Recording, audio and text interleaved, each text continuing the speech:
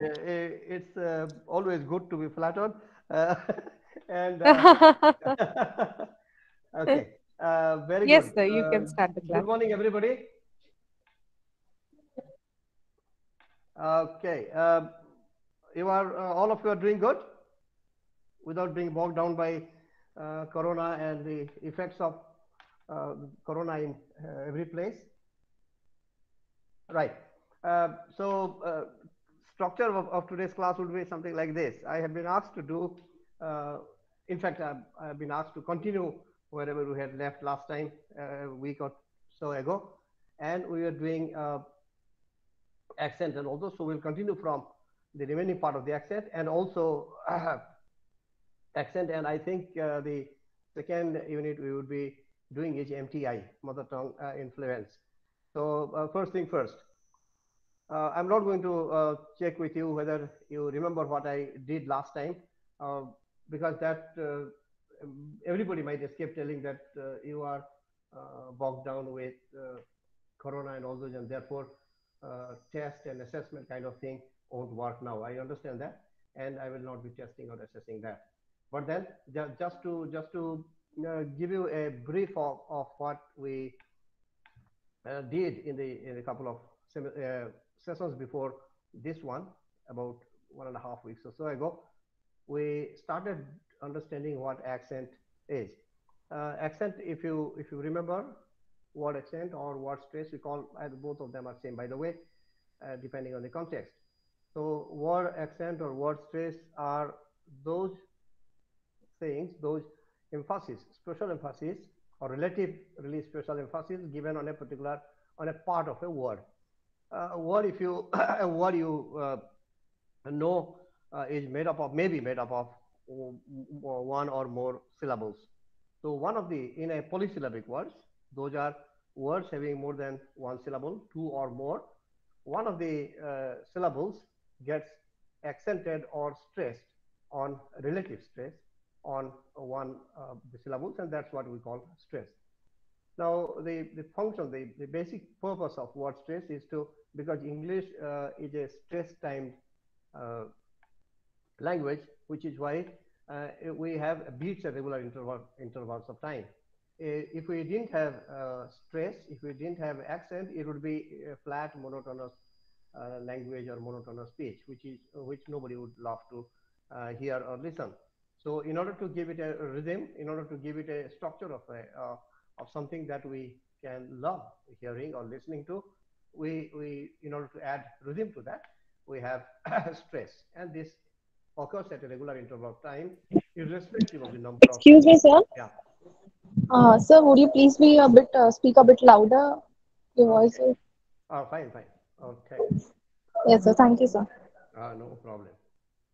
So the relative accent determines that or makes sure that the words occur at the stress occurs at regular intervals of time, and the irrespective of the number of syllables or words, because at a time, at some point in time, there might be three syllables also, which you may get, in which you get one of the them get accented. In another case, uh, half of the word, the another syllable also may get accented. So that's how it doesn't depend on the number of syllables that you have in a line or so. So that's basically the purpose of accent. And the accent, word accent or word stress keeps changing depending on the function. If you know again, and I don't see any reason why you should not have learned it by now, because this is what you would have done even in your undergraduate BA honors stage. So uh, knowing it fully well that you would have got it then, or even in the first semester or whenever you did your MA English, so it would be appropriate for me to construe that you are aware of all the rules. But just Excuse me, sir. Sir, you are not audible. You are not at all audible, sir. Even you can look through the chat speech. All are writing that. Please raise your volume. yeah. Now it's okay now. Okay, good. Maybe there was something in the. Okay, No, sir. fine, fine. Sorry.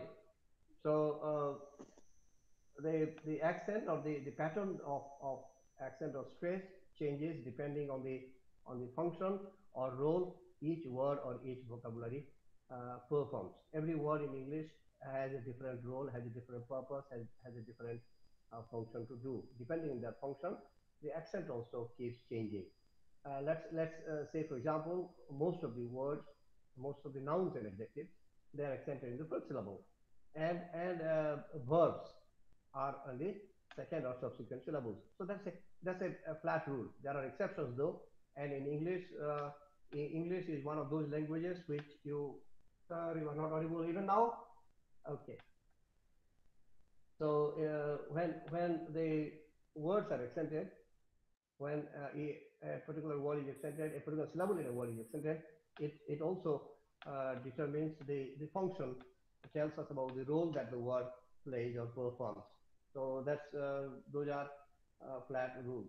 Now coming to the rules with regard to accent patterns or stress patterns in English. A change in accented syllables in derivatives. I'll share this screen. Okay, that will maybe help you. Okay, give me a moment.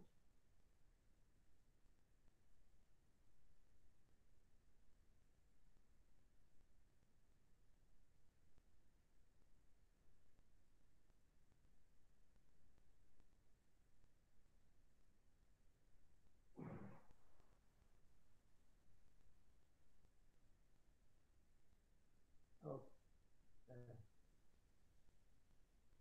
okay, you're able to see the screen now. Hello, you're able to see the screen. Yes, sir, it's visible. This Yes, yes, sir.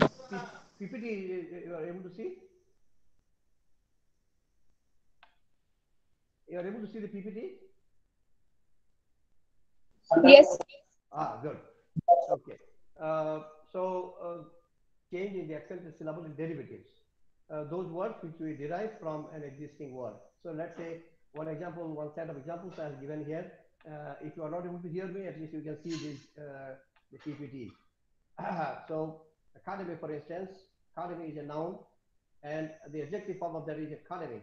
So there the stress is on the demic. So academic, and the another noun form derived out of that is academician.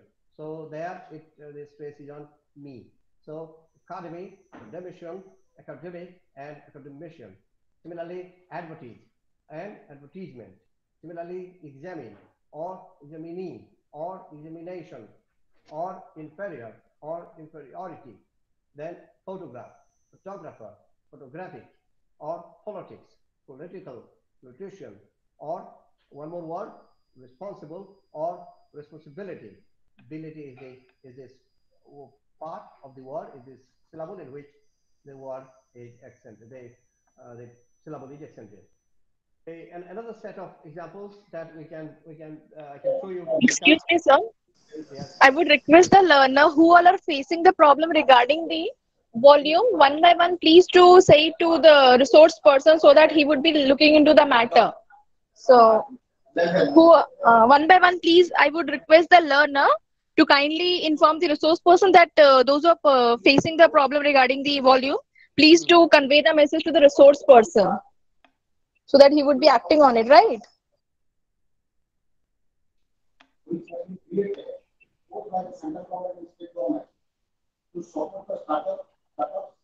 Prashant Kumar, Prashant Kumar Deep, I would request you to kindly directly talk to the resource person regarding the volume issue so that he can look into the matter, right?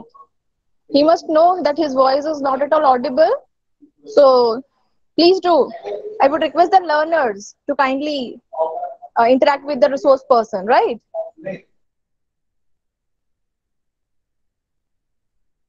Okay. Uh, Now, what's wrong with this? You should be able to hear.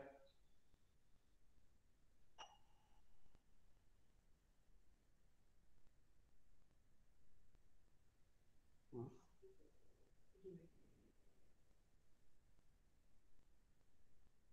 Hello. Hello. Are you able Yes, to yeah. listen or not yet? Not yet. So please do look into the matter. Your voice is not at all audible. Okay, wait a minute.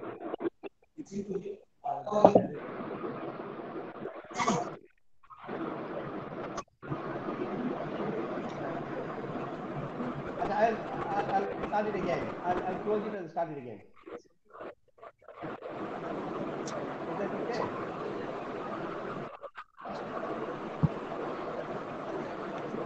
Sir, would you mind to resolve the issue? Because Yeah. your voice is not at all audible. Oh, okay, okay. Give me a minute.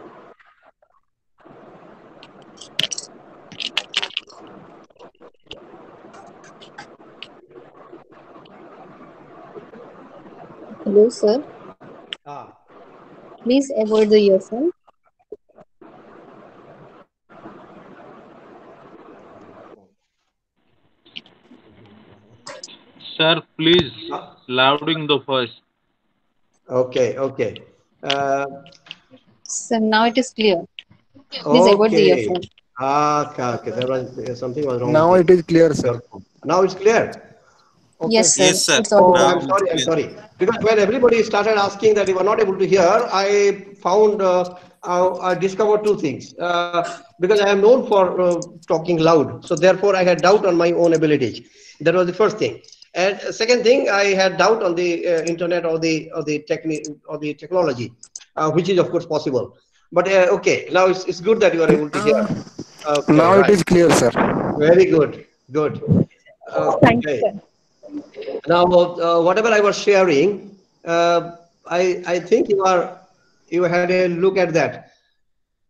So the PPT that I was sharing, sorry, the PPT that I was sharing contained the list of words which in which you have uh, wait,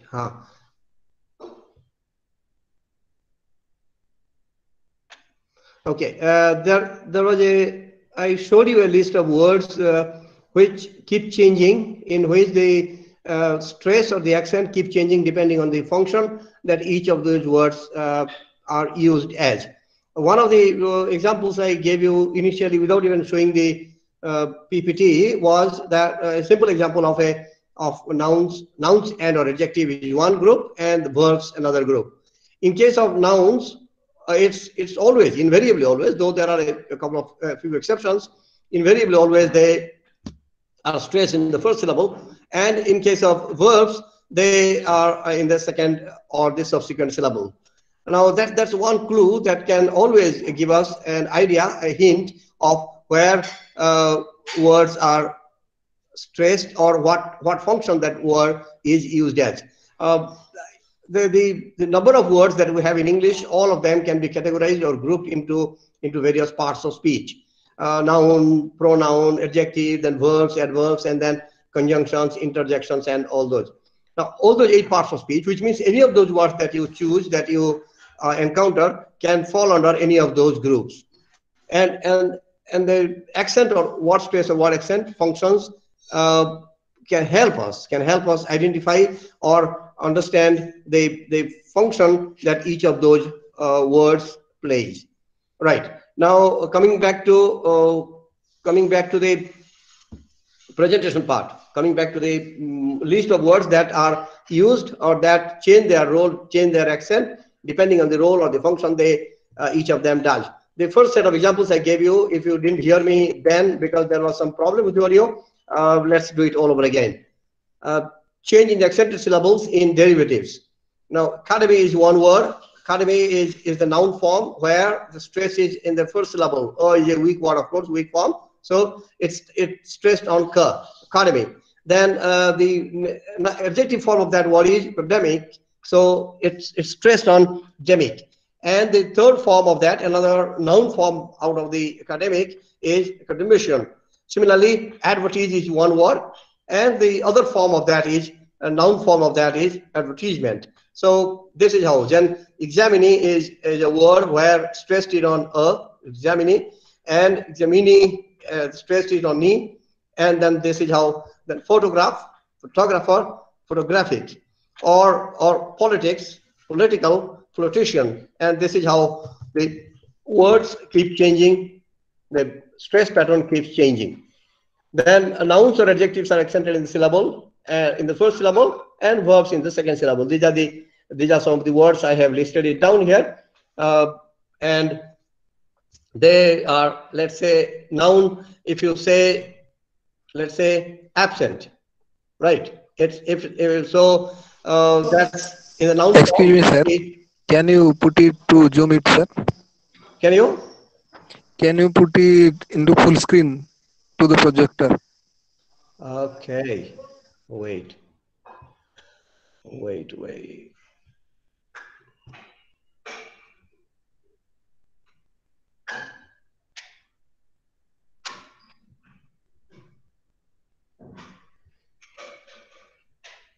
Present now. Okay. Entire screen. Good.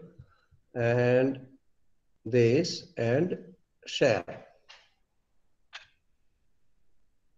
Hey, it's okay now? No, not yet. It's coming.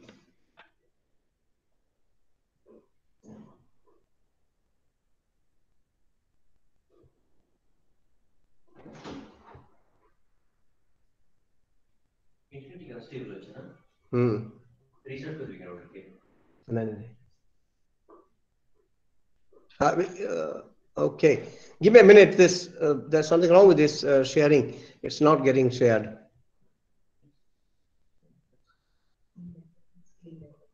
Hello. Okay, sir. Okay. Hello, sir. Okay, give me 2 minutes. Sorry. Okay, sir. Okay. Okay.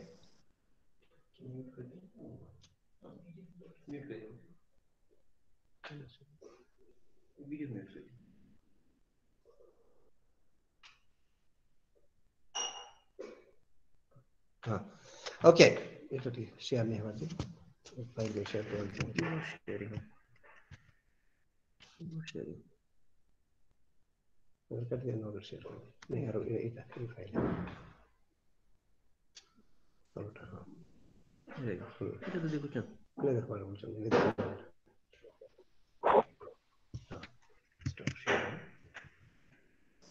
Thank you, sir. Okay.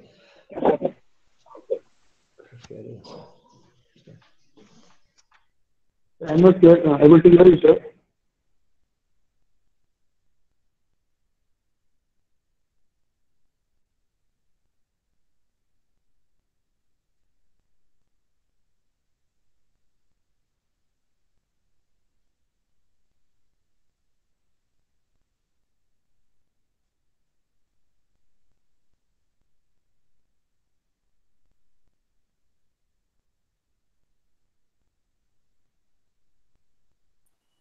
Il est aussi le deuxième producteur mondial d'acier et de ciment. Sharing? Remove the farachi. আর সেমন কটা? नहीं semen cut FM की भी note secure to both नहीं both होतला जी ମୁଁ କରୁଥିଲି ବୋଧ ଦେଖୁଥିଲି ଏମିତି ଥିଲା ଆଉ ସେ sharing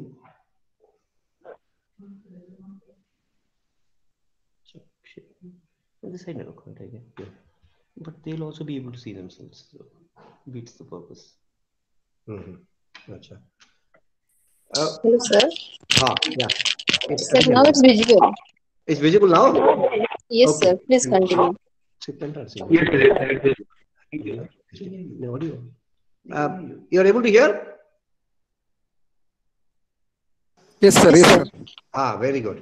So here is a list of words in which we see how they are accented depending on their function or the role. So nouns and adjectives are accented in the first syllable and verbs in the second syllable. So let's say digest is a verb. So we digest our food, or export. If it's used as a verb, we use India exports diamonds to other countries. But when we use it as a noun, export, so China makes a lot of money from its exports. So there it's a noun. Similarly, object. Object, Your Honor, is verb, but there is the Excuse me, object. sir. The contents are not visible to us. Contents are not visible. Yes, sir. Sir, hello, But sir. you told you. Sir, your presentation is in mute mode. Please unmute your presentation. Okay. I don't know why. Wait.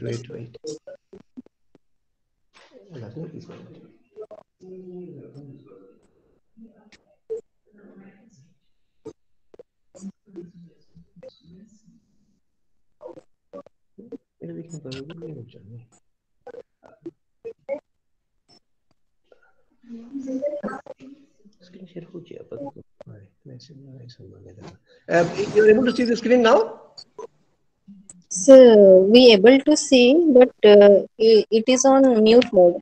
Please unmute the PPT. Okay. Wait.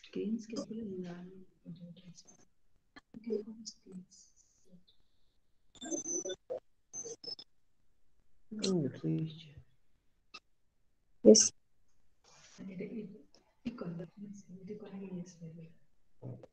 Now?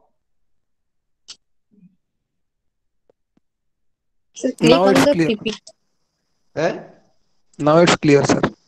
You're able to see the Clear, PPT? but sir, clear, but it's on mute.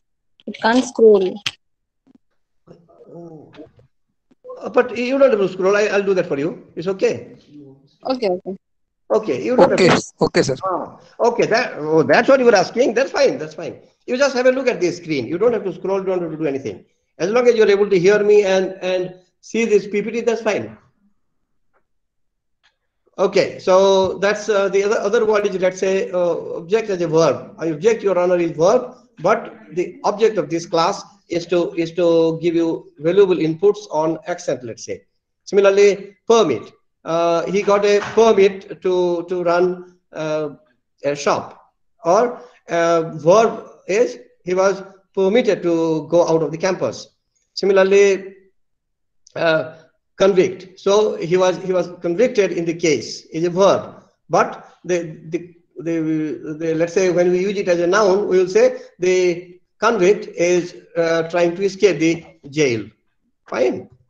Another set of words, compound words, where words are made up of two or more nouns or other forms of words together, and they are compound nouns or compound words. Now, in compound words, in this set of compound words, the first syllables are accented, first elements are accented. So let's say air raid, or blackbird, or bookshelf, or cardboard, or coalman, crossword, footprint. In these words, the first elements are accented. But there is another set of compound words where they are formed with they end in ever or self. They are accented on the endings. So herself, he herself, she herself did it, or he himself is to blame for this, or themselves, they themselves came all the way, or however, it's not a good sign, or whatever may be the case, we will still have the class, or whoever has done this will get due punishment. So that's how these are accented in the second elements. In the first set of words, we saw was getting stressed on the first element. Okay. Another set of compound words where both elements are accented. When there are both stress or accent, we call them primary accent and secondary accent. So primary accent, we put a small diacritic mark before the word or the syllable on the top, and secondary accent or secondary stress are put below the word, and that's how we distinguish the primary and the secondary accent.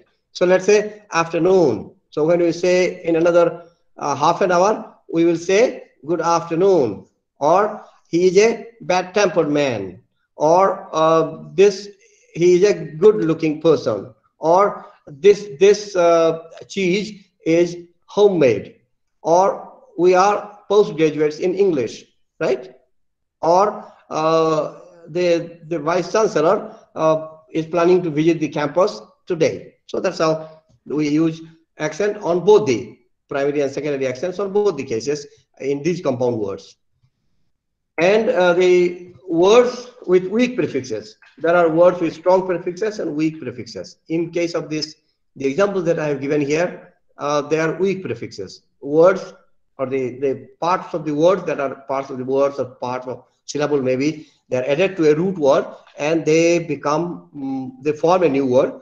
And these weak, in case of weak syllables, weak prefixes, the accent is always on the main word and not on the part of the prefix that is added to the word to make a new, to form a new word. So aboard, let's say they while 40 people perished on board a plane. If you rephrase that, it will be something like aboard a plane, 30 or 40 people were perished or were found to have corona or something. Similarly, abroad or ahead, they're going ahead of us, or he was left all alone to himself, or because of corona, everything has now come to a standstill, or become, or below, it's below his dignity to do this, or beneath. So in all these words, because the prefixes are weak, we put the accent of the syllable in the root word. Then then the next series of words, next set of words are inflectional suffixes. So words ending in past tense or plurals or third form, es, and all those. So let's say recommend or recommended, they don't change. They remain the same. So in the word recommend also you have the stress on the syllable mend, or in the past tense also recommended, or relate or related. Similarly, s or es. So disease or diseases, or focus, focuses, or success, successes, or happen, happening, or reason, reasoning. All they remain same. There is no change in the accent pattern, in the pattern of accent, irrespective of whether they are past tense or used in the third person singular form or in the ing form, the simple present progressive form, present or past progressive form. Irrespective of them, the accent remains the same.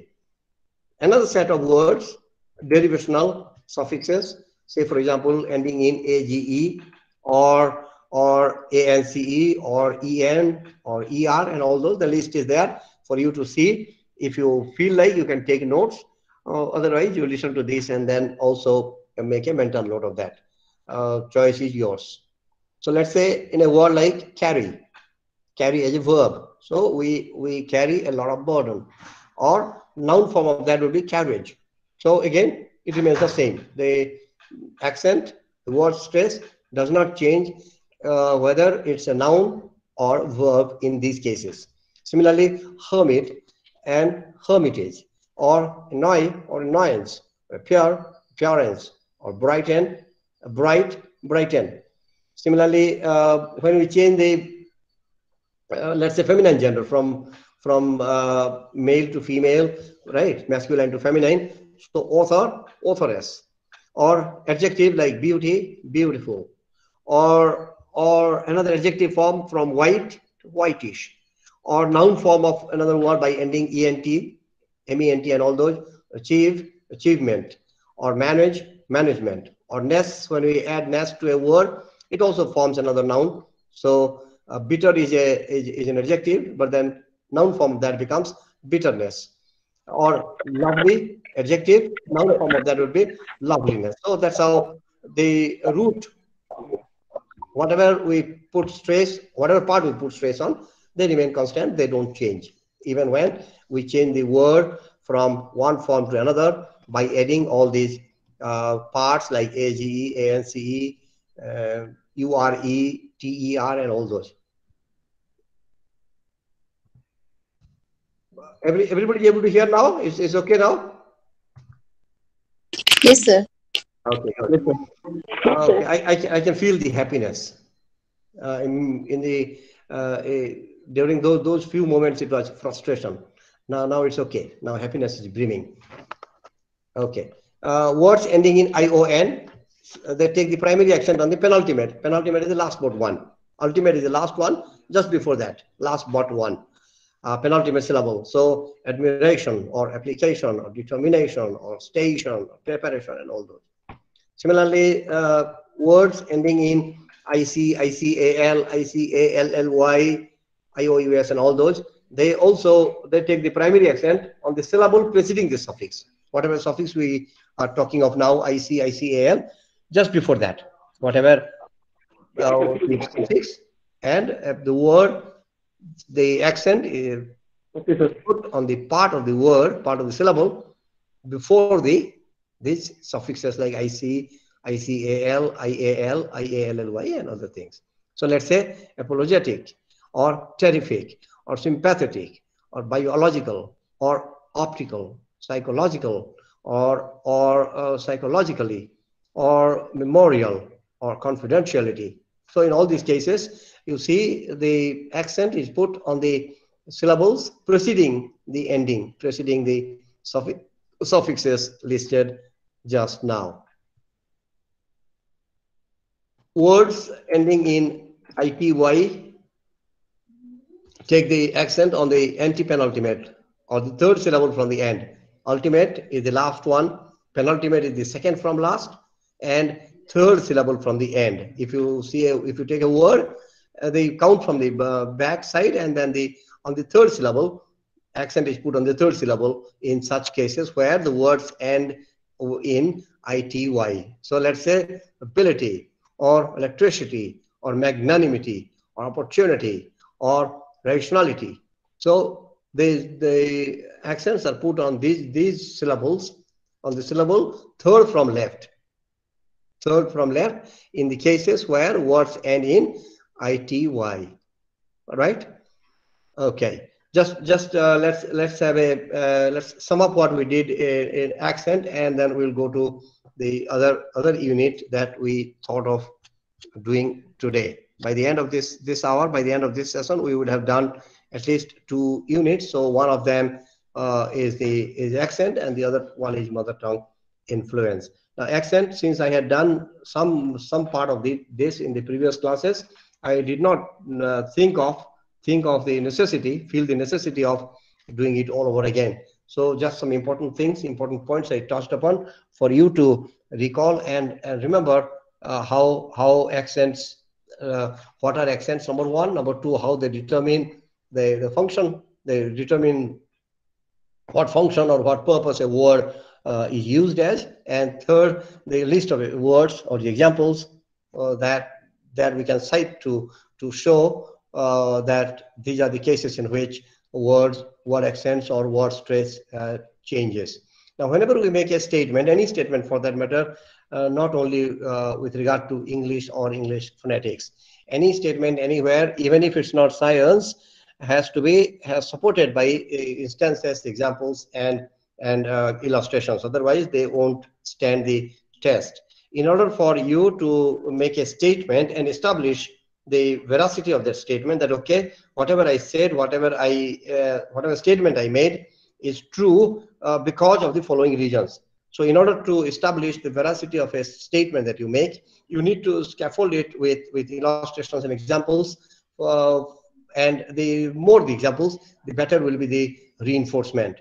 And that's why I tried giving you a list of words in those slides to show that the function of syllable, function of stress, word stress, governs. It is governed by the by the place we put the accent, right? And those words, whatever words that I showed you, they are an illustrative list of that. There are a lot more words, of course, and that you can maybe have a look at the book at your leisure, whenever you are free or whenever you have time, to get a clear idea of how accent or word stress is used. And the course materials that IGNOU provides you, I believe they give you the text materials also. The course materials are of very high standard, and you can have a look at that just to, because this is just the series of lectures are to make you understand, to make you see how things develop or how things unfold. But then you also need to go through the books, relevant portions and all those to understand in its entirety. Because in a class of an hour and a half or an hour and a quarter, you can't cover the entire syllabus of one unit or one course. So these are just meant to give you an idea, or maybe to guide you to how you should go about doing, how you should understand things, how you should make sure that a particular word falls under a particular group or class and category. Right.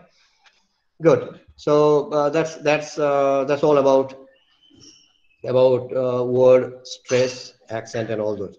Now let's have a look at the mother tongue influence. Mother tongue MTI. We call that mother tongue influence. Now all of you again are also aware. This I'll close and then open the new.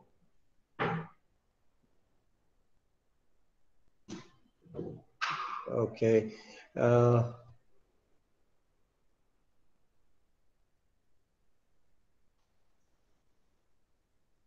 The other file I'll just share, and then we'll see how.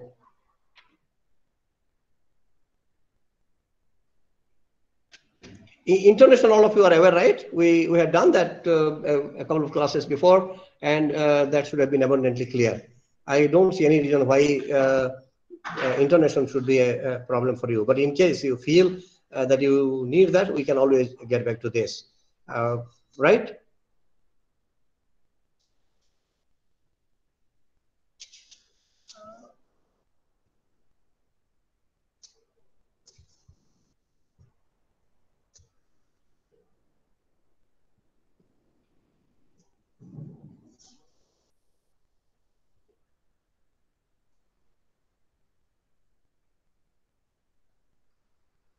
Okay, you're able to see the screen? Hello?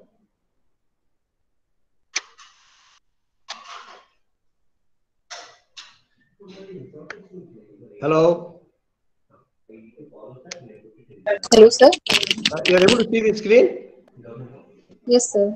Okay, good. Yes, sir. Oh, great. Now, mother tongue influence. Mother tongue influence basically, or MTI, we call it MTI also in brief. Oh, hey. Mother tongue influence, or MTI, is the impact of the way your mother tongue, or my mother tongue also for that matter, is spoken on English you are trying to learn. Now look, there are two issues. First one, all of us, you, I, and everybody, we are born with a certain tongue that we inherit from our mother, and that we are very comfortable with that, because we start using that from day one, from the day we start speaking, right? I'm not even suggesting formal speaking. It can be any, just talking also, blabbering also. It can be anything. Now from that time on till we go to the grave, we keep using the mother tongue, and therefore we become comfortable, and we off the cuff also we can tell anything without having to follow the rules of the language, without having to read and study and then see how they are applied and all those things. That's basically because that we see because we are used to that language, therefore we are not troubled by, or we are not don't make a conscious effort of learning that language and using it in context. We know what to use, how to use, what to use, and all those, and therefore in very rare cases we falter, and we might commit mistakes, but generally all of us, we are very comfortable with mother tongue. Now when it comes to learning another tongue, English, in our case it's English. When it comes to learning another tongue, there are so many factors that govern, or that influence, or that come to play. The first thing is, the first one is that whatever language that we have learned, acquired, by the way, it's not learning, whatever language that we have acquired, mother tongue in our case, the first language, or Odia, that will have a bearing, that will influence in the manner in which we use or learn English, right? That's one small factor. There are many other variables also. The biggest first thing is on learning one language, learning or acquiring that language will have a bearing in the language that we try to learn English. In this case, the target language is English. The other cases could be because we are not born with or we are not used to acquire that language. We will make a conscious effort to learn, and English will impact Odia, our mother tongue, will impact our learning of that language. And so in case of with regard to vocabulary, with regard to pronunciation, with regard to sentence structure, with regard to usage, with regard to syntax, with regard to semantics, it can be anything. It can be, by the way, when we learn a language, when we try to learn a language, these four factors govern our learning, the effectiveness of the learning of of the target language, right? And therefore there are four conditions that we must fulfill in order to make a sentence acceptable. I'm not even telling that it has to be a standard sentence, it has to be one of the best sentences. I'm not even suggesting that. Just to make it acceptable, you have to fulfill all these four conditions. So first one is grammar, right? Okay, we'll go in that order. So syntax, first one is syntax. Arrangement of words in a sentence. That a sentence, in any sentence, in this case English, we are talking of English, the order must be subject, verb, and object. If there is an object, if there is no object, then it's perfect that the verb is non-intransitive, and therefore you don't need an object. So that's also fine. Whether you have a verb, you have an object or not, but you have to have a verb. So subject, verb, object, object. That's the order. So that's the syntax. Then grammar. It follows rules of grammar. That if the sentence has if the sentence has a singular noun and the verb is in the present tense, if the number is singular, so singular, then present tense, and person is third person, then it takes S or ES. So we say he speaks English well. Now because this is third person singular, and because speak we are using it in the present tense, so it takes S or ES, and that becomes speaks. He speaks English. But then if you replace he with something else, with somebody else, a plural, or he and she, or they, or people, or students, then it becomes because it's a plural noun. Therefore, the verb also doesn't take S or ES, and they become, so they speak English. That's just one of the rules I suggested. I gave an example of. Okay, so that's, you have now syntax. Second one, you have grammar. Third, you have vocabs, words. Lexis, we call them lexis also. Lexis is singular. Lexes is plural. Like plural of basis is basis, plural of, right, crisis is crisis, and all those. So in this case, it's lexis. You have words. One of the basic fundamental definitions of a sentence is that it must have words, right? We in school also we read rules of grammar, a definition of a sentence, that a sentence is made up of a number of words. That's the one condition. Of course, we can have still sentence with one word, like yes or go or come, but those are very exceptional cases, and they are contextual. In isolation, they cannot be termed as a sentence. If you enter a class and if you seek the permission of the teacher, may I come in, or if you want to meet your controller or director, and if you say, may I come in, he or she might ask you yes. Now, that yes in isolation is not a sentence. That's in that context, in response to your question, may I come in, sir or madam, that yes is a complete statement, right? In isolation, it's not. Similarly, you go or come, you tell somebody, go. So that's again, it's in context, it's not in isolation. Okay, so words form sentences. It may have 2 words, it may have 10 words.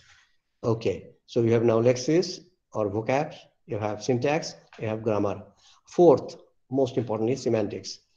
Semantics is the meaning part of a sentence. When you form a sentence, when you write a sentence, speak a sentence, use a sentence, It again, another condition of a definition of the sentence also is that it must be meaningful. It must have words. A sentence is made up of words is one. Second condition is it must be meaningful. You can't arrange any words any way you like, any number of words in any manner you like, and form a sentence. Even a complex sentence also, you cannot. It has to have some meaning. It has to have some meaning. Let us say, for example, a very ordinary sentence I'll give you to put things in perspective. If you say, cows eat grass. Cool? Okay. Now, when you say, now that's a subject, cow is a subject, in this case, noun also. And then you have eats, because this is third person singular, and therefore you are using that in the present tense, eats. And then grass is another object, in this case. Another noun, in this case, is object. So you have SVO. Exactly. Now, if you change the order also, the grammaticality still remains perfect. You say grass eats cows. There's perfectly nothing wrong with this, except that it does not make sense. You would ask me, why doesn't it make sense? It does. It does. You have seen flowers like Rafflesia. That's that's the largest flower in the world, by the way. Rafflesia eating. They can eat an animal. They can eat an animal. So yes. So what's wrong with that? No. That's again an exceptional case. One in a billion maybe happening, that one. It's not a regular. It's not something that happens to us or that we encounter in our day-to-day life. So grass cannot eat cows, basically because it's not a living organism. Again, if you go to the definition of a living organism, Dr. J.C. Bose, for instance, would not agree with you. He might frown at you, telling, how can you say grass is lifeless? Grass, I see, is a living organism, because he saw life even in plants. In fact, he established that by giving us experiments, how trees grow, flowers, the buds become flowers, flowers become fruits, and trees grow. He showed us scientific manner the growth. And you also would have seen that yesterday you saw a flower, you saw a small flower, and today a bud maybe, and today it has been blossomed into a full flower. Or a leaf you saw a couple of days ago, it was very small, but now 3 days later you see the leaves are full. Or a tree after the fall had been almost barren, leafless. A few weeks later, maybe 3 weeks later, you see the tree full of beautiful green leaves. So that's a sign of growth. We know that it's living. And one of the, again, characteristic features of any living being, any living organism, is that it's born. So, okay, leaves are born, right? Trees are born, like man is born, like cows are born, like viruses are born, everything. So they're born. Second thing, they grow, right? So you see they grow. So from yesterday, wherever you had seen that, in the next 24 hours, you would see them grow. That, okay, they would have grown in stature, in size, in color, in shape. So all those, their growth. Then they grow old. They become old. Trees also, they grow old. Animals also, they grow old. Man also becomes old, and all those. Okay, finally, they die, right? After they grow up, after they grow old, a certain stage comes where everybody comes to an end, everybody meets death, and everybody dies. And trees also are no exception. Cows are also no exception. So they die. And after that, one more thing happens. After somebody dies or something dies, in this case, a tree also, they decompose, right? Thanks to the bacteria and viruses and the effects, they they decompose. So that's the feature. So that's why Dr. J.C. Bose said plants or trees are also living organisms. Very good. But then in our case, for the purpose of our understanding, from the perspective of language, not from the point of view of biosciences or life sciences, trees are not living organisms, because they cannot walk, they cannot move, they cannot talk, they cannot eat because they don't have a mouth, they don't have teeth to bite or chew, they don't have tongue to taste, they don't have a mouth to gobble up something. And that's why if you say cows eat grass is perfect, but then grass eats cows won't be right. That's because that these leaves or grass or trees, they are not living organism from our understanding, from our point of view. Okay, that's why they don't fulfill the conditions of meaning or semantics, which is why that's not a sentence. Okay. Anybody has anything to ask or suggest or opine or say something?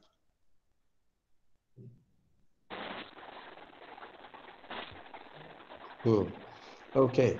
So when that's why one more example I can give you how in order for a sentence to be acceptable, it must fulfill all the four conditions. It's not democracy that okay, majority of the things are fulfilled, sir, and therefore it can be a sentence. No, it won't be.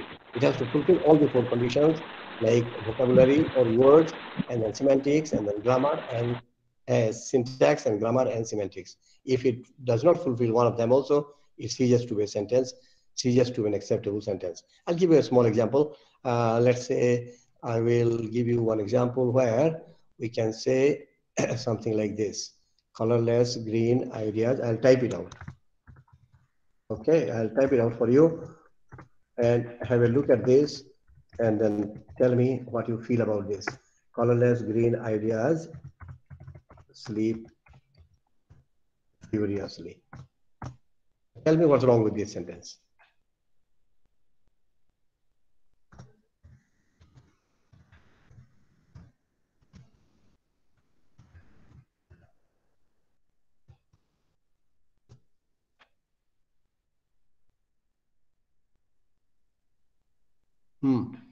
Yeah, please.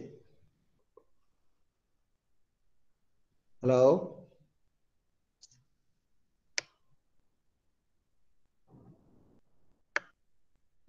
I would request the learners to participate in the question asked by the resource person. I have texted it in the chat box. Respond to that if you like. Otherwise, we'll.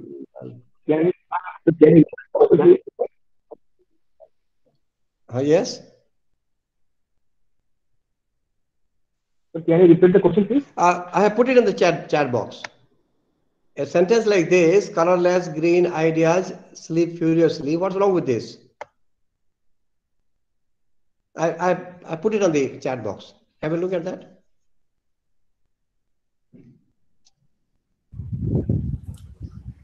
Yes, sir.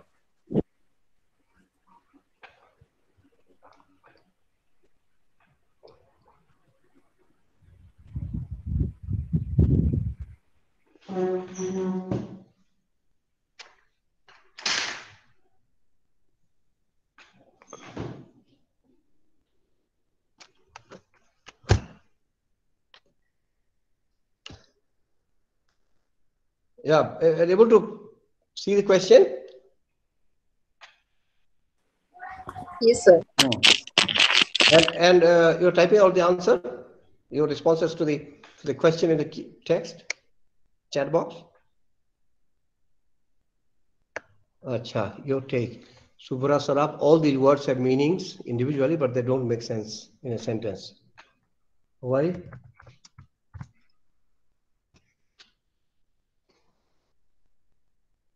Okay, let me explain.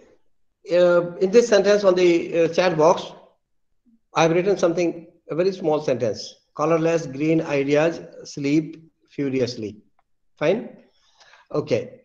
Now let's dissect this sentence and then let's see why it does not fulfill the conditions of becoming an acceptable sentence. Number one, if something is colorless, it can't be green. Got it? Either it has a color or it doesn't have a color. It can't have both. So if you say it's colorless and green, that defeats the purpose. Then coming to ideas. Ideas are what? Abstract nouns. Now, abstract nouns don't have colors or colorlessness. So abstract noun like ideas or righteousness or honesty, they don't have any color. You don't say it's black honesty or it's white right and all those, right? So it doesn't have anything. Ideas, because they're abstract, they don't have any color or colorlessness. Now coming to sleep. Sleep is a verb which always needs a living organism like a human being, like a tiger. A tiger sleeps, a man sleeps, an animal sleeps, but you can't say ideas sleep or honesty sleeps or personality sleeps and all those. So somebody sleeps, a tiger maybe, or a cow maybe, or a human being. So all of us sleep because we are living organisms. Now coming to furiously. Furiously is an adverb that again is determined by this verb, this verb sleep here. If you sleep, you can't be sleep furiously. You can't sleep furiously. You sleep quietly, you sleep, you sleep. You don't have to sleep furiously. He spoke to me furiously, so he got maybe angry when you told him something. He reacted sharply, and that's it. But then we don't say he is sleeping furiously. He's sleeping quietly. He's sleeping silently. He's sleeping deep. But then we don't say he sleeps furiously. That doesn't go along with the verb sleep. Therefore, it does not fulfill the conditions of becoming an acceptable sentence. In all these cases, each of these words is combined. Each of these words combined with the other, with the next word or whatever word they're related to, they do not fulfill the conditions. Colorless and green don't go together. Colorless and green can't go together with ideas. All of them can't sleep because sleep is a verb that requires an active living organism. And furiously again is an adverb that requires something, some action which requires furiosity. Sleep is not that action. It's not one of those verbs that need some furious action. And which is why even if it fulfills all the conditions of grammar, except semantics. So you have words here, you have subject verb agreement here, you have the sentence beginning with a capital letter, ending with a full stop. All the rules it follows. Only condition, the only thing that it does not fulfill is that the meaning is not clear, meaning is not acceptable here, which is why it's not an acceptable sentence. Right. Okay. So that's that. Now coming to the mother tongue influence. Whatever we learn or speak, any other language, a language other than mother tongue. So in this case, we are talking of English. Any language other than the mother tongue that we learn will have a few things. One of them is it will be influenced by the mother tongue. Mother tongue will overpower because we have lived with that. We have used that language. We have been using that language for as old as we are. So therefore, it will have a bearing. It's natural that it will have a bearing. All habits die hard. We speak a language. You're born with that tongue. We go on speaking. Everywhere we speak, at home, in office, everywhere, and therefore that will, it's bound to have an influence on the language we pick up. In this case, English we pick up, and therefore the influence is bound to be immense. And the greater the influence, the more difficult or challenging it will become for us to learn that language. And therefore, the first the first thing is to get rid of the influence. Now, then how do we do that? It's not a simple affair. It's not a simple thing to get rid of something which we have lived with for so many years. Anything you remember, anything you see, anything you imagine, it becomes almost impossible for somebody to get rid of, to eliminate the habit or the practice or the thing that we have lived with for a long time. And language is no exception. And because it's an activity that we keep doing, because all of us are social animals, we live in a society, we need to interact with people, we need to keep chatting, need to talk to people, communicate to people, our family, society, community, wherever we are, wherever we go, we need to communicate because we are social beings. And therefore, the language that we are born with, or the language that we are comfortable using, or the language that we have been using for a long time, is bound to have an influence on the English. And therefore, the influence can be such influence is to such an extent that it might hamper the learning of the second language or the foreign language. Right. So therefore, it should always be our aspiration, it should always be our aim to cut down, to eliminate or minimize the influence to the extent possible. Now, elimination may not be possible. Initially, maybe it may be very tough, but then at least we can try to minimize, we can try to cut down the influence it has on the language on English. So the first thing is then MTI is the impact of the way your mother tongue the mother tongue of a person is spoken on English, you are trying to learn. So, okay, the influence that you get on the English. Second thing, it gets noticed when we are learning another language. In this case, we are talking of English. So when it gets, so let's say in Odia, for instance, or in Hindi, for instance, we say bade bade admi, right? Let's say Mukesh Ambani and Ajim Premji, although we say bade bade admi. That's in Hindi. But when we use that in English also, we tend to use that big people, right? Big mangoes, big pumpkins. In America, they have a function, Halloween. So on that day, they celebrate that Halloween day. They take pumpkins and then they celebrate the pumpkins, and huge pumpkins. They're big, 20 kg, 30 kg, even 1 quintal. They weigh up to 1 quintal also, 100 kg. Now those pumpkins, if we see, we will say big pumpkins. That's because in our mother tongue, we have been used to use big people, big pumpkin, big mangoes, big houses, and all those. That's one small example. Then pronunciation is another.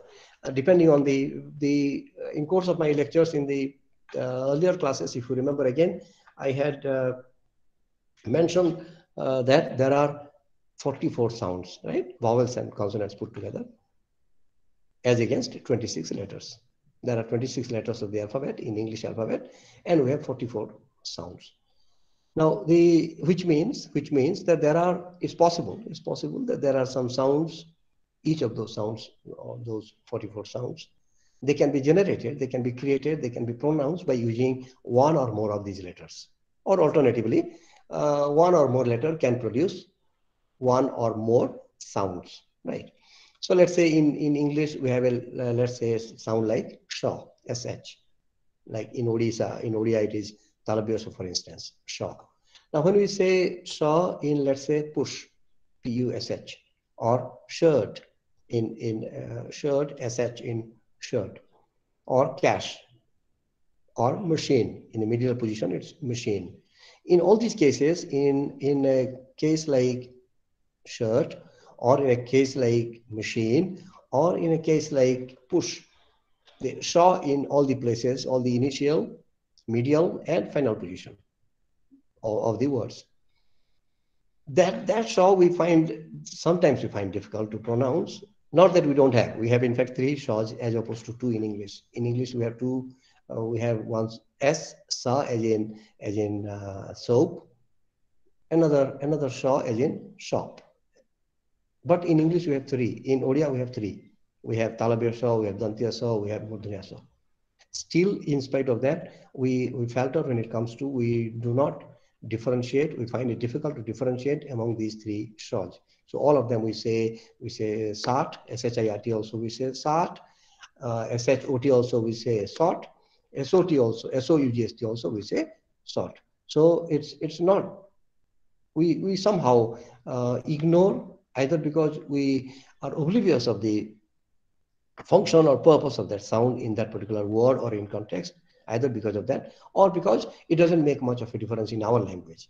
Now, in our language, in our daily conversation, if we say sat or sat or shirt and all those, it doesn't make much of a difference as long as we understand. And most of the conversations or communications are understood in contexts, because we talk to people we are familiar with. That's one case. Family, friends, relatives, home, office, colleagues, peers. So all those people we are familiar with, and therefore they know all of us are in the same boat, and therefore they don't frown, they can't, they don't laugh at our things, and therefore we also take it for granted, and we know, we don't realize that there's something seriously wrong with what we do or how we pronounce. That's possibly one of the reasons. Then another reason could be that when we write, this is about speaking. So saw and saw, another word maybe jaw. So as in judge and then Jew, or another jaw in English. We have 3 jaws in English. We have 2 in Odia, Bargyaja and Abargyaja. So 2 in Odia, 3 in English. Saw 3 in English, 3 in Odia, 2 in English. but somehow we don't make much of a distinction between when it comes to using them in individual cases, isolated cases, in context, or in a connected speech also. And that's because we somehow managed to do that, and it's okay. It may not be perfect, may not be right, but it's not wrong. People say it's fine, it's okay, as long as I get you, as long as I understand what you say, it's fine, it's okay with that. So therefore, even a small sound like, let's say, for f for, as in let's say fish, or in Odia we have let's say for, that's for is different. That's father we say. That's why in Odia we say, or Bengali also, Odisha, Bihar, Bengal, Assam we say father. We don't say father, right? That's because we have been trained to use that for sound. That's for sound, and that's how that interferes with the English. And we do not make a distinction between that for and this for as in father. That for as in, let's say fountain, or no, in Odia world, let's say any word in Odia, let's say foka, for instance. Okay, no? So there that for is different, and this for is different, as in fish, or form, or foundation, or formal. But then we don't make a distinction as long as we manage to convey, because one of the purposes of any language is to communicate. As long as we succeed in communicating, as long as we convey our message to the other person, it's okay. It's fine. Nobody finds fault with that. And the purpose is served. If we want to say something, we say something, people get it, and that's it. That's it. We stop at that. But then, since we are doing MA English, BA English, some of you, I also was told, are BA English honors, and some of you are MA English also. We can't afford to do that if we are doing English as a language study, right? Since we are studying English language and literature as a course, it's incumbent on us to make sure that at least we don't make mistakes. We may not stop people from making mistakes. That's a different thing. Somebody might pull us by the collar and then say, who are you to do this to me? This is a tongue I was born with. I have lived with this for 40 years, 50 years. And you are telling me now at the end of 50 years or 55 years that my English is flawed. That's okay. We are not going to fix people's problems unless we are offered to, right?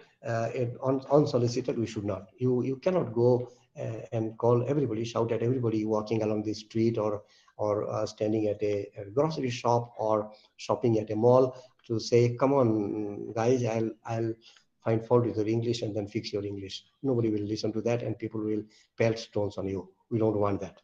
We are doing English, we are learning English.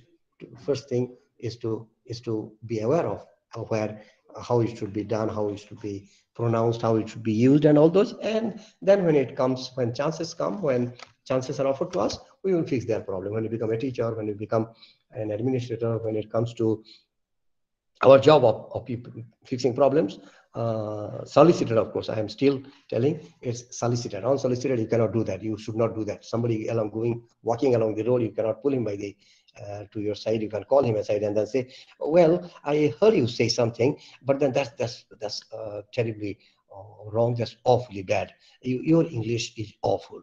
Look at my English. We have been doing English as a program, as a master's program from OSOU, and this is what I have learned from our resource persons, and I'll fix your English. Now come here. Nobody will listen to that. People will say, go to hell. I'm okay with my language. Whatever I speak, in whatever manner I speak, I'm okay with that. Who the hell are you to fix my English and to tell me that my English is awful, right? So let's not get into that. The primary purpose is to learn good English, is to learn English well.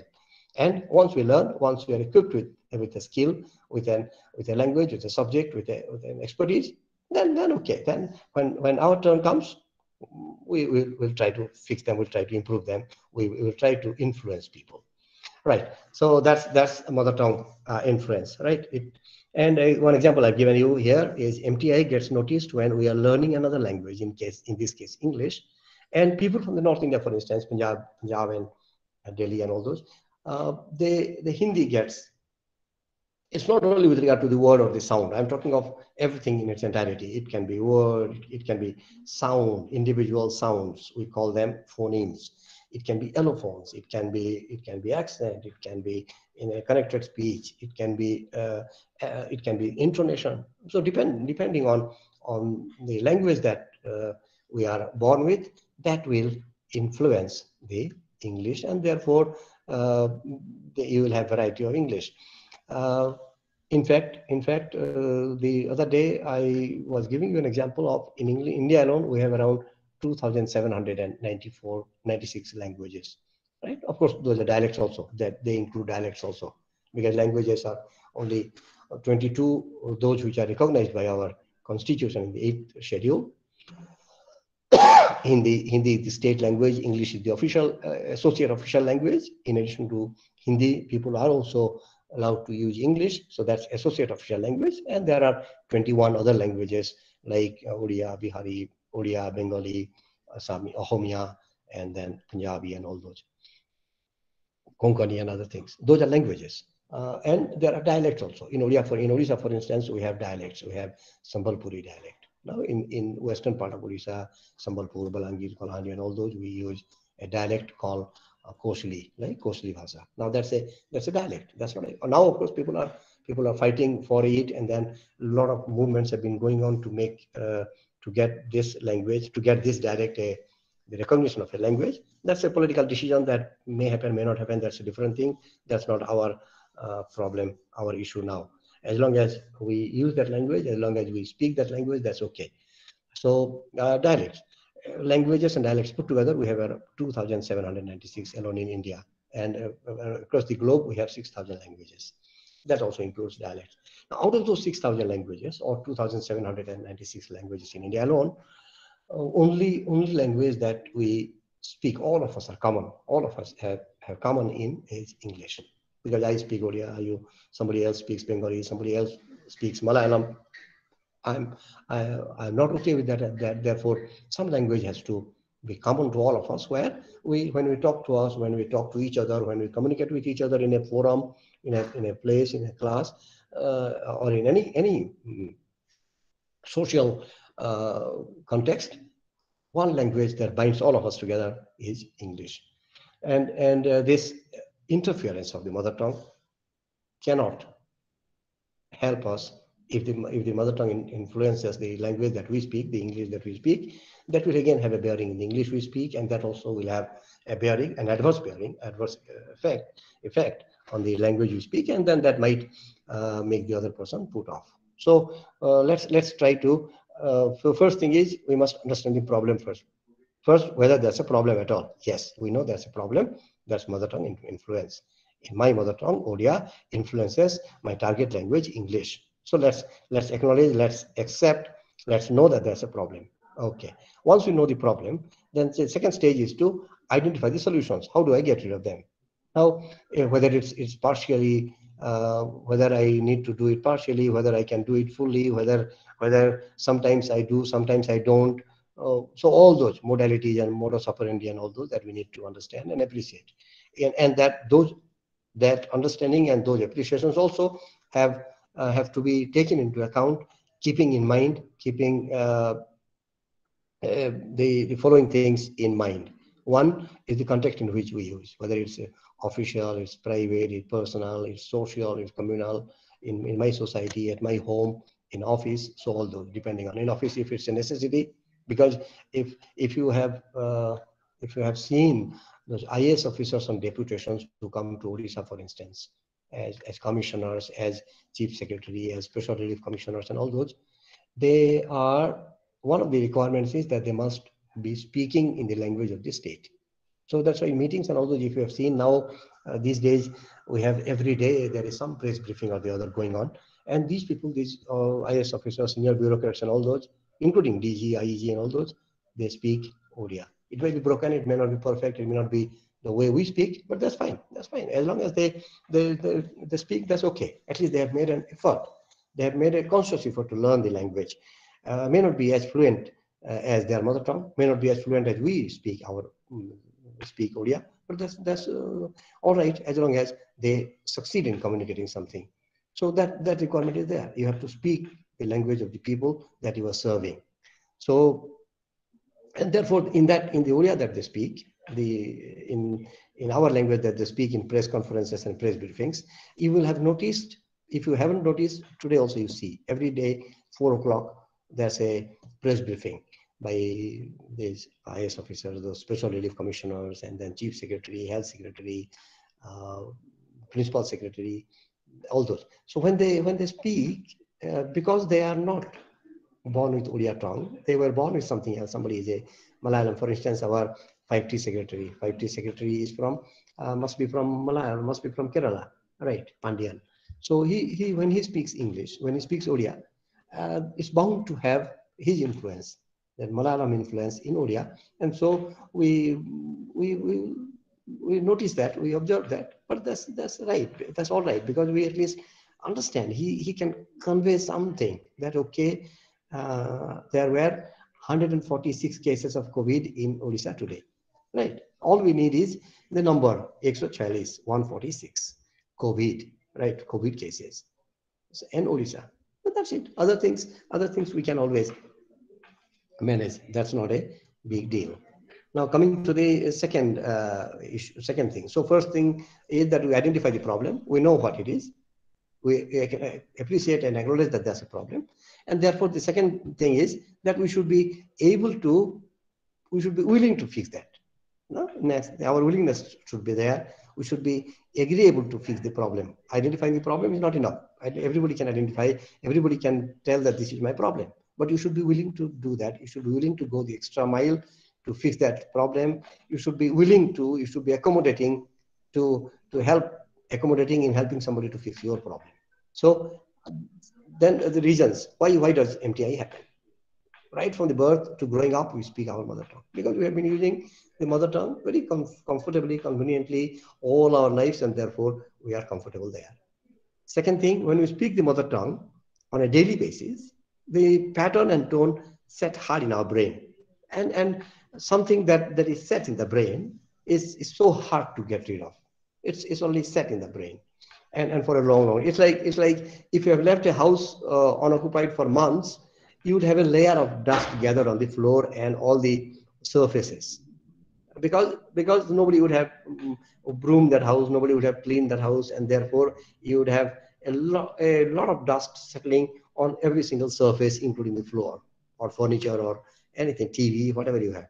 So that's how in this case the mother tongue also sets in the brain, and it's hard to go. It's almost like as dash as grease, or as dash as mule, or as dash as doornail, as hard, or so when it doesn't move, it doesn't go easily. Then third thing is when we this effect grows further when we grow up and find it hard to speak fluent English. As we grow up, the learning of the other language also, the over the acquisition of the mother tongue, that also becomes difficult. As we grow old, the older we grow, the more difficult it becomes for us to learn another language. And so when we speak English, influence of a mother tongue is distinct, it's very clear. It's so clear that anybody can make out telling, okay, you are speaking English, which is tinged with Odia. If you speak to somebody whose mother tongue is not Odia, somebody from outside, he or she will be able to understand that your English is tinged with Odia. Similarly, when you also identify somebody, a Bengali English speaker or a Malayalam English speaker, you know that, okay, your English has this influence of your mother tongue, right? That's a common phenomenon. There's nothing to be offensive about it or shameful about it. It's okay. It's a natural process. All of us have that, and therefore nothing to be proud of or nothing to be ashamed of. And there's no shame in speaking one's mother tongue. There's no shame in using one's mother tongue. That's always it's always a pride in using one's mother tongue. Only problem is while using English, while speaking English, we should not make Odia overpower English. That's it. We are not being aspirational. We are not asking for the moon. We are not asking you to get rid of Odia, to stay away from Odia and then use only English. Nobody is doing that. Nobody does that. Now, reasons behind, some more reasons behind MTI. You have not heard enough English. We are not exposed to English in our younger days. When we were kids, we didn't have enough exposure to English. We never heard BBC. We never heard the Voice of America. We never watched English movies, and therefore exposure was minimal. Second thing, we haven't spoken enough. We didn't speak when we were kids, either because it was not necessary, it was not felt necessary, or because we were scared that people would laugh at us. Oh, if I speak this, if I speak English, people will laugh at me, people will laugh at my expense, and whatever little prestige or name and fame I have earned over the years, brick by brick, will go to dogs. Therefore, I will not rather speak English. That's how we resisted speaking English. Third thing is we have not corrected enough. Even when we spoke, even when we heard somebody speak English, we never made a conscious effort to fix that, to correct that. Either because we were scared that why should I correct? It's not my problem anyway. Or we didn't correct our own English because we said, if I'm able to manage with this, if I'm able to survive with this, if I'm able to pull along my day-to-day activity with whatever English I know, what's the need of learning more? So that's fine. We are satisfied with whatever we have. That's three. Fourth thing is widespread adoption. We adopt the language, the Odia, or in our case Odia, or any mother tongue for that matter. Anybody would have done that. We adopt that language, and therefore it's wide. Everybody uses that. And fifth is uniformity. We have a uniformity in using our language everywhere, wherever we use, with regard to English, with regard to whatever context, in whichever case, it's uniform. It's more or less uniform. To a large extent, it's uniform. Some exceptions may be there here and there. Those are bound to be there. That's all right. Then how does MTI develop? MTI develops, we have another 10 minutes to go. Hello? Oh, Yes, sir. okay, good. And we'll leave maybe 5 minutes for questions, answers. Yeah, sure, sir. Okay, great. Thank you. Heba or Ananya? It's Hiva, sir. Heba, okay. Ananya went for some meeting or something, she told me. Okay. So how does MTI develop?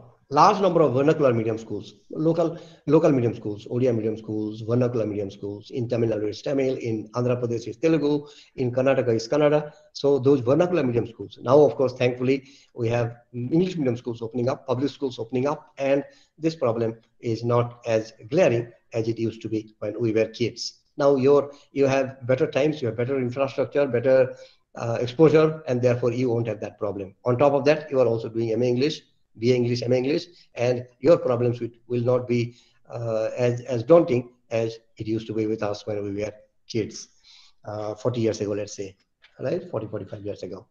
So large number of vernacular medium schools. Second thing is children are introduced to English at a later stage. We never studied English at grade 1 or 2. We started learning English at grade 5. And that also, the broken English, maybe just A through G and all those. And only when we went to high school, we had some English text. That also they would teach in Odia. Everything in Odia, including English. Mathematics also in Odia.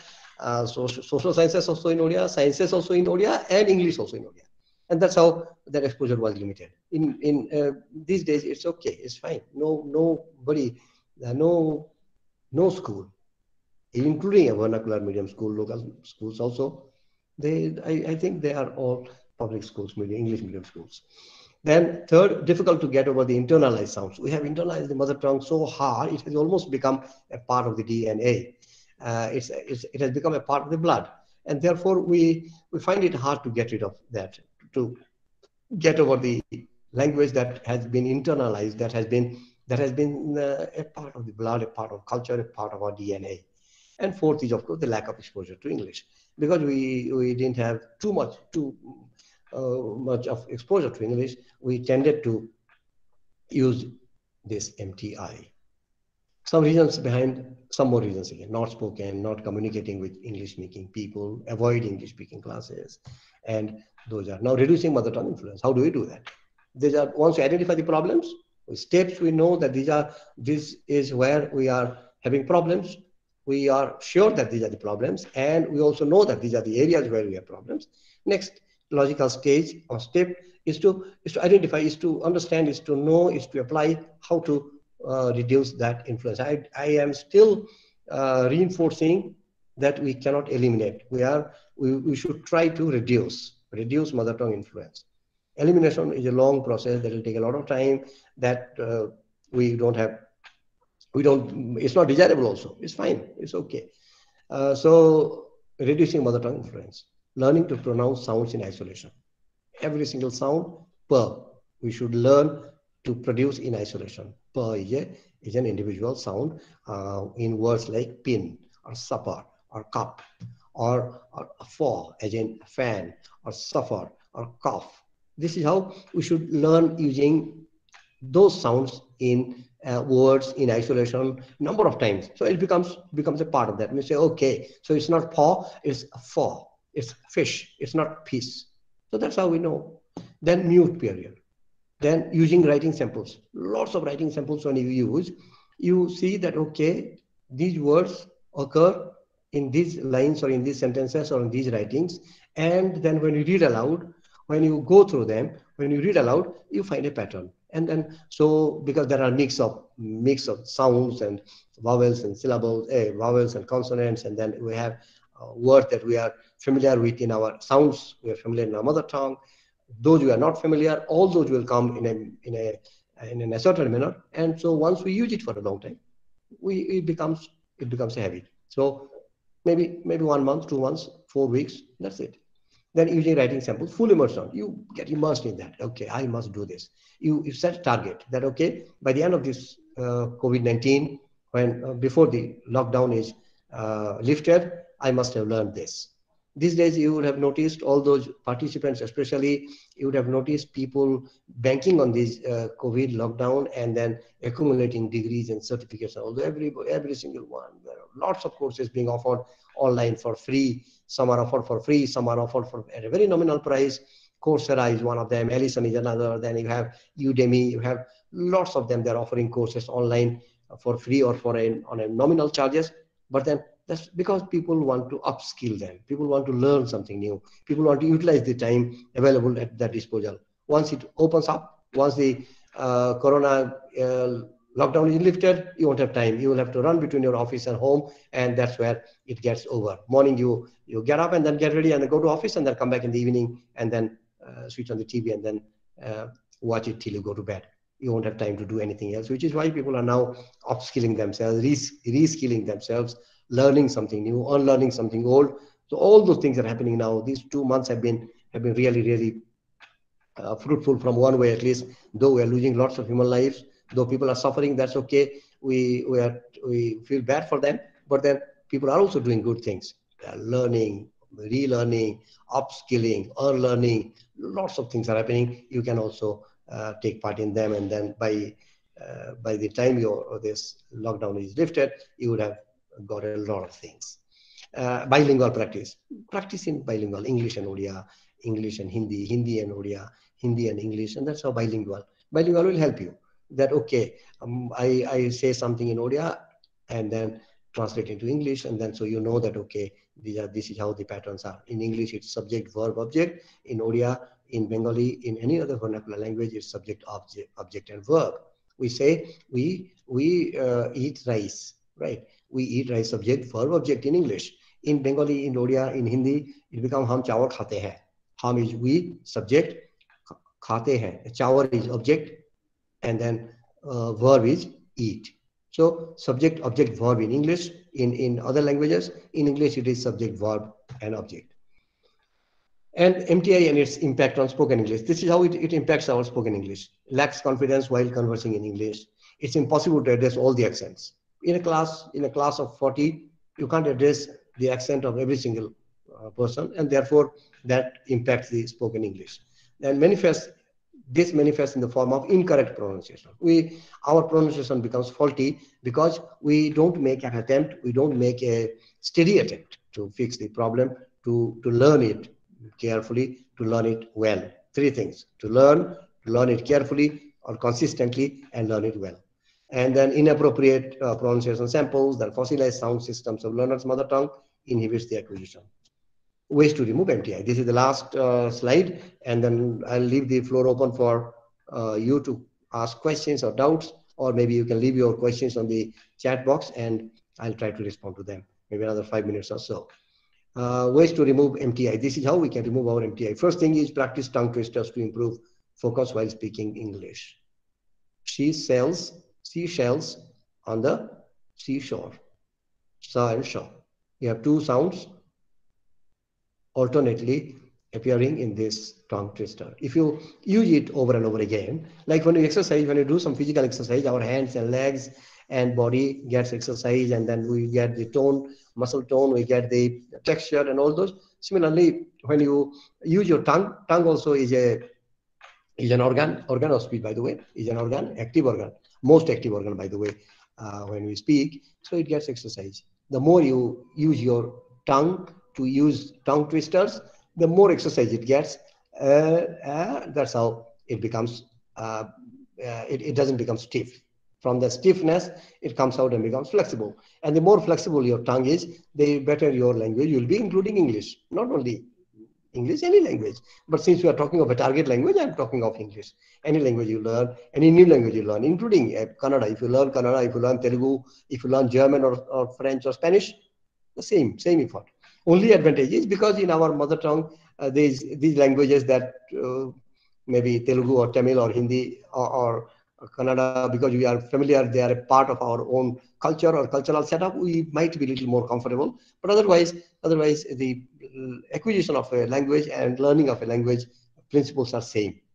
We acquire a mother tongue or the first language, we learn another language, we learn a second language or a third language. It can be English, it can be Hindi, it can be anything. So that way, tongue twisters are one. Practicing tongue twisters, lots of them, if you do it yourself, it will make your tongue flexible. It will give you that flexibility to use your tongue at your will. If the tongue is your part, a part of your mouth, your oral system, your in the oral cavity, it's one of the most dominant instruments, in addition to, of course, eating and tasting. That's the other function of tongue. But as far as speech is concerned, language is concerned, tongue is the most active organ, and therefore you should give it lots of practice and exercises. The more exercises you give to tongue, the better it becomes, the better equipped it becomes to give you the desired sounds and accent also. Second thing, read text aloud and note down the words that you pronounce incorrectly. When you read aloud something, and then you notice, you yourself will be able to notice that, oh, this word I mispronounced, this sound was not right, that accent was wrong, that word was not accented properly. Even though it was a verb, I put the stress on the first syllable, which is wrong. You know that. And once you identify the problems, you yourself acknowledge, and you grade yourself and then say, okay, these are the, out of these 20 words, when I read them aloud, out of 20, 4 of them I mispronounced, with regard to this sound, with regard to that accent, with regard to this flow, and therefore you identify the problems and then go on practicing that. 3, listen to podcasts to observe and understand correct sound. So some BBC or some YouTubes, some standard YouTubes, YouTube lectures and videos and all those. When you watch, when you listen to them, your ears get tuned to that English. So Simon Sinek, for instance, is another man, is one man, Simon Sinek, or another maybe Shashi Tharoor, or one more maybe Steve Jobs. Steve Jobs, one, I think it was on Harvard commencement speech. Beautiful. So once you listen to those tapes, your ears get used to English they speak, the English they speak, and therefore the more you listen, the more adapted your ears will become to that language in terms of fluency, accuracy, and other things, and then you get used to that. Listen to podcasts and listen to an English news channel, so something like BBC or Voice of America or something, and your ears will get used to that. And initially you may find it difficult to understand, appreciate, but okay, it's always good to try something new, try to learn something new. It may take time, it may not give you dividends instantaneously, but that's all right, that's fine. And watch English movies and listen to English songs, find out how native speakers speak, and then join spoken English classes and record yourself speaking English to find out which words you pronounce. So every these days mobile smartphones have also these features, so you can record your own tape. You speak something, put it on the record mode, and later when you are alone, listen to that and then see where you went wrong or where you could have improved or why it was not as perfect as you desired it to be. Though you wish to give a lecture, to speak as fluently as well as a native speaker does. And one day you will come very close to a native speaker's English. They are not damsels or angels that have dropped from heavens. They are also like one of us. Only difference is they were born with that tongue, we were born with another tongue, and like nobody can beat us in our own mother tongue. They also are unbeatable. They think they're unbeatable in their mother tongue.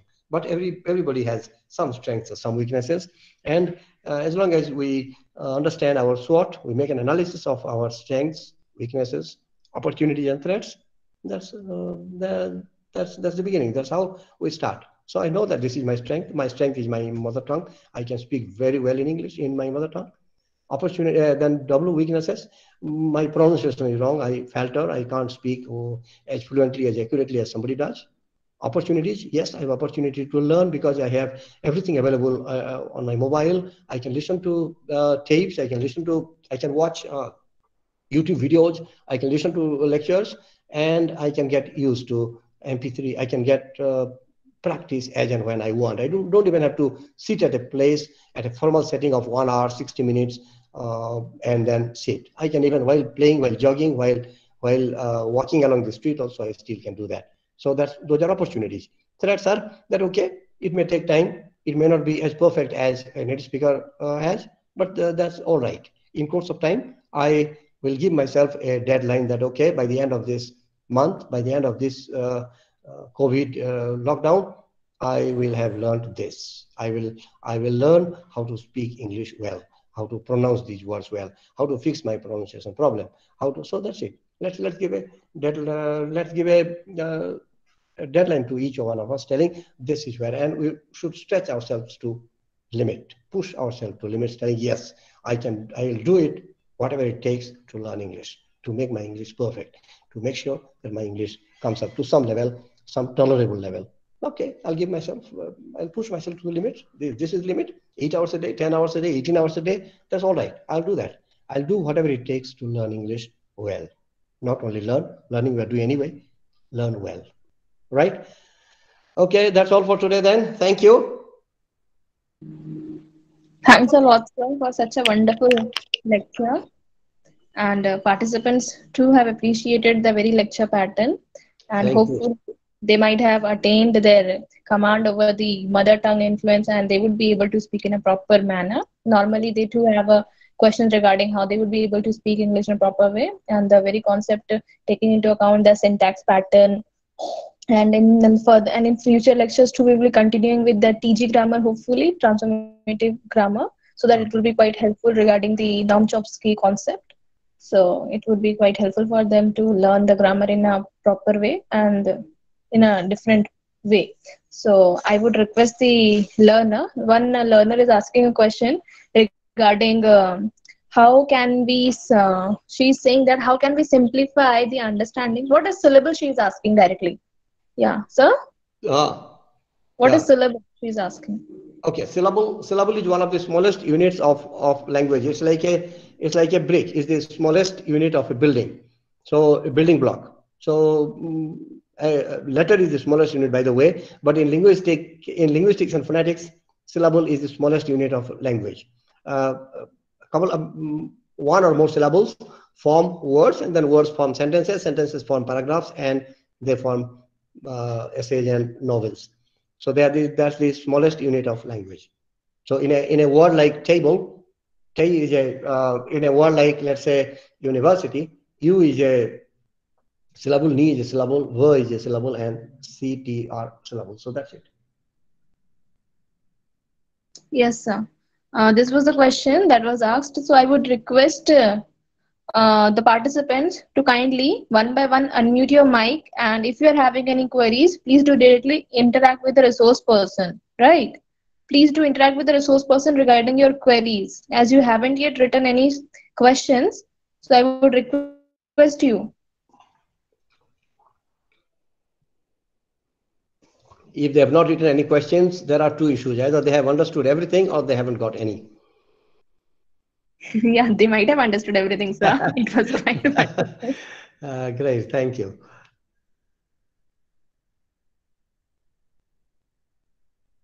So, learners, if you aren't having any queries, then we can wind up the session.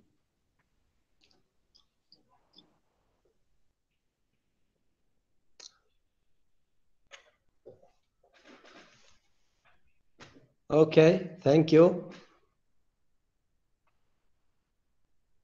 We have another lecture on 4th, right? Yes, sir. Regarding Okay. the syntax and That syntax and all stress, that. Okay. stress, yeah. Good. Mm.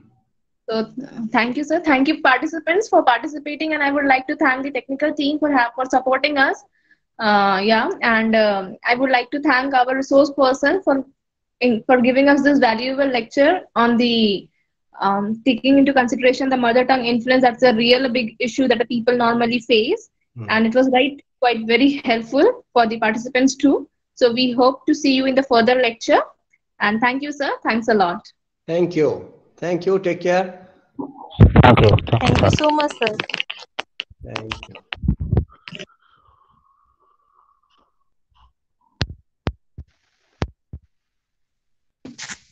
This internet connection isn't stable at the moment.